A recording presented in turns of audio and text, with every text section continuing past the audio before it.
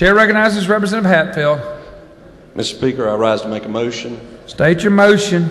Move that the House reconsider the granting of a constitutional majority to House Resolution 1022. The gentleman has moved the House reconsider its action, giving House Resolution 1022 a constitutional majority. Is there objection? There is objection. On the gentleman's motion, the House reconsider its action, giving the House Resolution 1022 a requisite constitutional majority. All those in favor of the motion will vote yes. All those opposed, no, and the clerk will unlock the machine.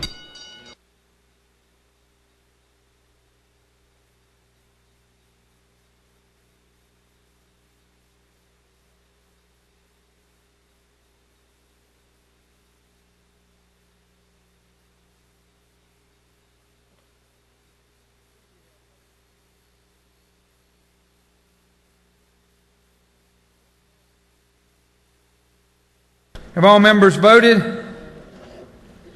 Have all members now voted? So the clerk will lock the machine. On the gentleman's motion, the yeas are 29, the nays are 131. The motion is lost. The House has failed to reconsider its action on House Resolution 1022.